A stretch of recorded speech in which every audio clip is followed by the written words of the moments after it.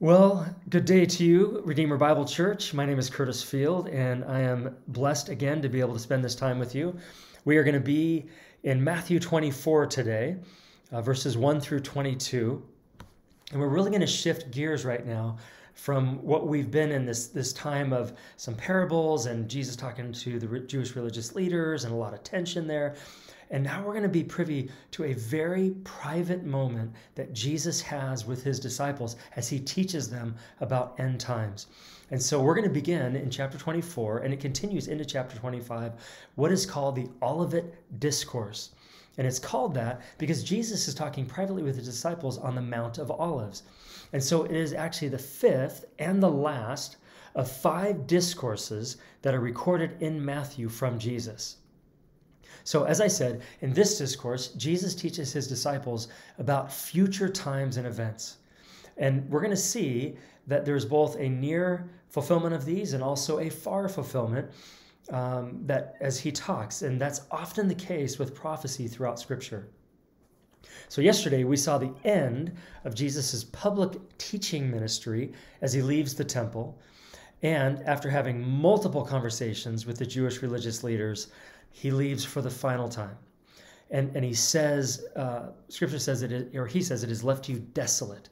And so really the glory of God and Ezekiel had left to the east. Jesus comes back from the east into Jerusalem, and now he is leaving. He's done. He's finished. They have totally rejected him, these leaders, and many of the Jews ultimately will as well. And so he leaves. As he's leaving, his disciples ask him, or I shouldn't say ask him, but they acknowledge and point out the temple. So let's take a look at that. So in verse 1, Jesus left the temple and was going away when his disciples came to point out to him the buildings of the temple. But he answered them, You see all these, do you not? Truly I say to you, there will not be left here one stone upon another that will not be thrown down. So this would have blown the disciples' minds when he says this. Because what he is predicting is the Romans destroying the temple and ultimately Jerusalem in 70 AD, which we've talked about over the last week. And this would have challenged them for a couple of reasons, which we'll talk about in a second. But ultimately, it provokes questions initially. So let's read that. So as he says this about the temple, they begin to process and try to understand how that fits with their eschatology, so to speak, which is a study of the end times. So in verse 3, it says, And he sat on the Mount of Olives, or as he sat on the Mount of Olives, the disciples came to him privately, saying, Tell us, when will these things be? And what will be the sign of your coming and of the close of the age? So here's 2 questions that they have. Number 1, when are these things going to happen? And number 2, what will be the sign of Jesus' coming and the close of the age? Now they're asking because they had a very different eschatology than Jesus. They, like many other Jews, thought that the Messiah was going to come to overthrow Roman occupation, and was going to become the literal king of the Jews. And Luke 19:22 helps us to understand that they were believing that the kingdom of God was going to appear immediately. So they didn't understand this idea of Jesus being crucified, resurrecting, ascending into heaven, the church age, until Jesus came back one day. And so when Jesus talks about the temple being destroyed, they're looking for him to help them to kind of put all this together with what they think is going to happen. So we're going to look at verses 1 through 22, but right now we're going to zero in on 3 through 14. And I'm going to read the first part of that passage because Jesus is going to describe the general state of the world, certainly as it's been for a long time, but also the events that are going to take place leading up to his return. So let's take a look at these passages here. In verse 3, as he sat on the Mount of Olives, the disciples came to him privately, saying, Tell us, when will these things be? And what will be the sign of your coming and of the close of the age? Jesus answered them, See that no one leads you astray. For many will come in my name, saying, I am the Christ, and they will lead many astray. And you will hear of wars and rumors of wars. See that you are not alarmed, for this must take place. But the end is not yet. For nation will rise against nation and kingdom against kingdom, and there will be famines and earthquakes in various places. All these are but the beginnings of the birth pains. Okay, so let's pause there for a minute. So he's giving us a list of things that are certainly true of the world, but that are events and specific things that will get worse and worse and worse until he returns. And so let's start with when he talks about many will come and say, I am the Christ.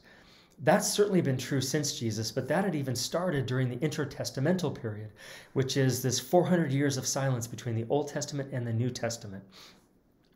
Israel was waiting for, the Jews were waiting for the Messiah to come, longing for him. When was that going to be? And during this period, there were false Christs that came. But we've seen that since Jesus, of course, this has been true as well. And then he goes on, he talks about wars and rumors of wars, and he gives this really kind of a scary list, like epic list of conflict and strife and war and pain and difficulty and suffering. But what's important to understand is, if you think about history, these things have been present for a long time. It's incredibly helpful that he uses this comparison of childbirth, because he says that these things are just the beginning of the birth pains. So when he was speaking to the disciples, he's describing these events, telling them it's the beginning of the birth pains. And when you think about labor, at the beginning, yes, there are contractions and they're painful, but they're farther apart, not as painful, not as severe. And as labor progresses, as it goes on, the pain gets way worse, and they get closer and closer and closer and closer together until the baby comes. And so he's using that analogy to help us understand how serious things are going to get as they progressively get much worse and worse until he comes back for us one day. All right, let's go ahead and look at verse 9. He goes on to say, then they will deliver you up to tribulation and put you to death. You will be hated by all nations for my name's sake. And then many will fall away and betray one another and hate one another. And many false prophets will arise and lead many astray. And because lawlessness will be increased, the love of many will grow cold.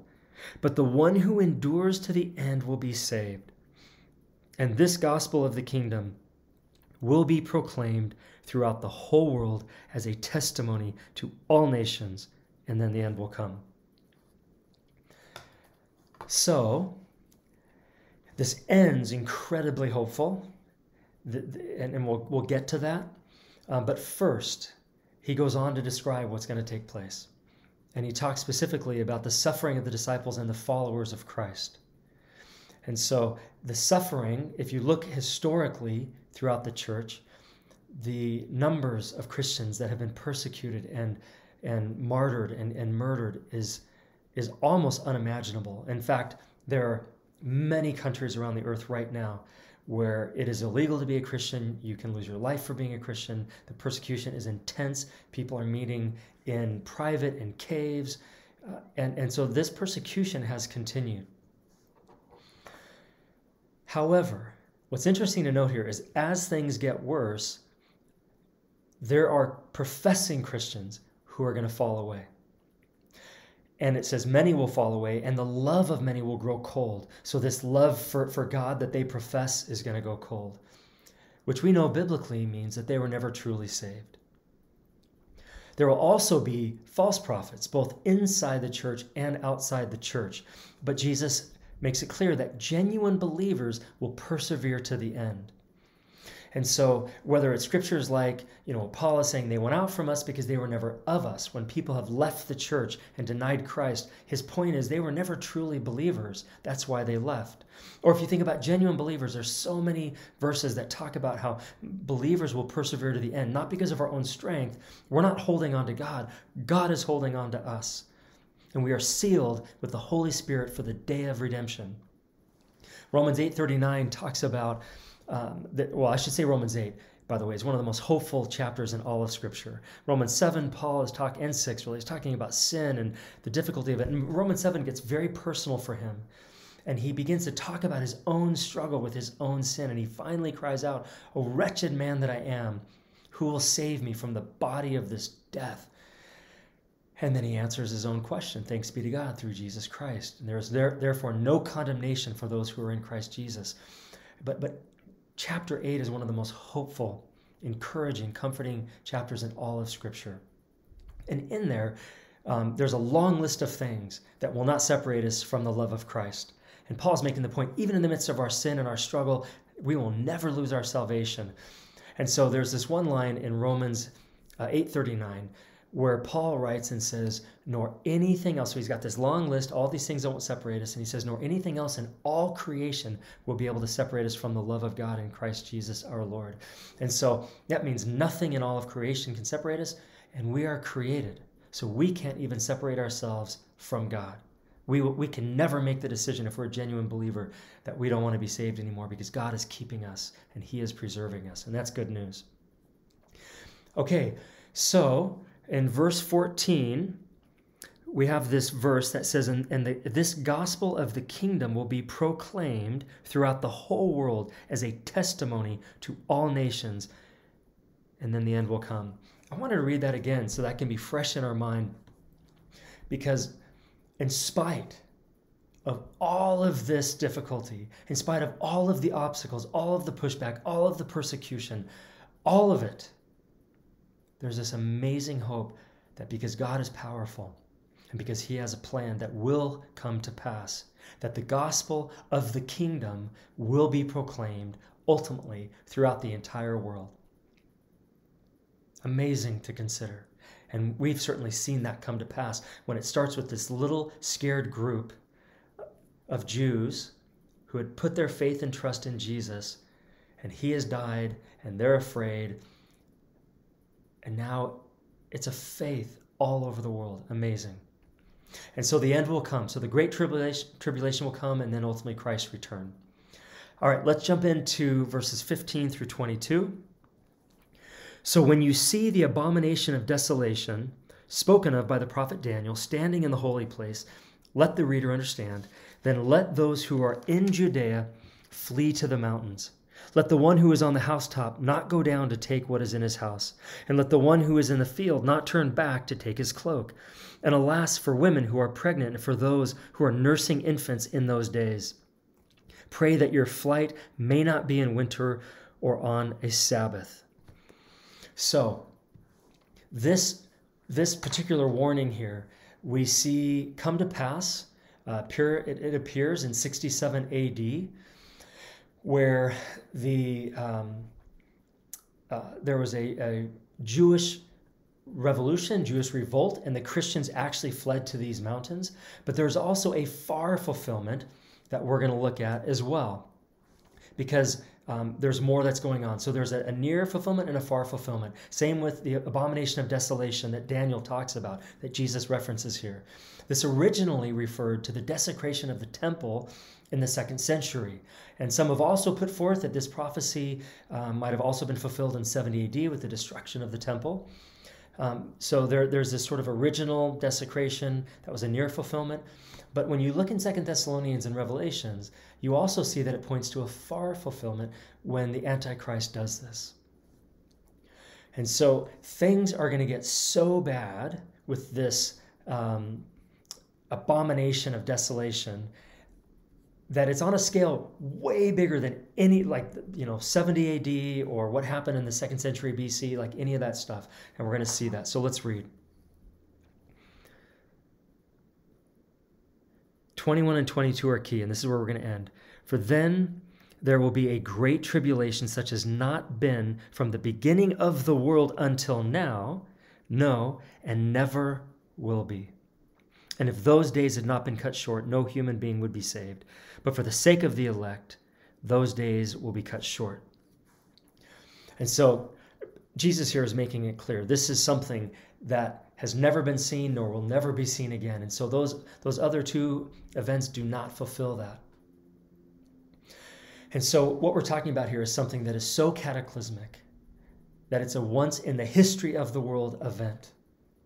And so we're going to see that come with the Great Tribulation, which Revelation talks about.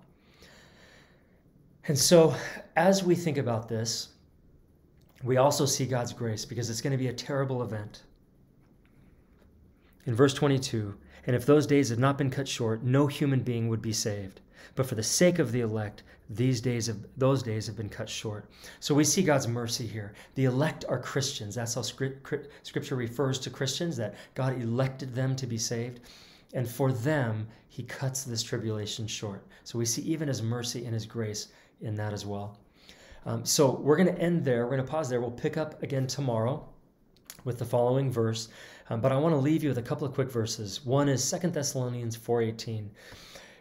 When the idea of the second coming of Christ is being talked about in that chapter, in 4:18, it says, therefore encourage one another with these words. We are to be mindful of the second coming of Christ.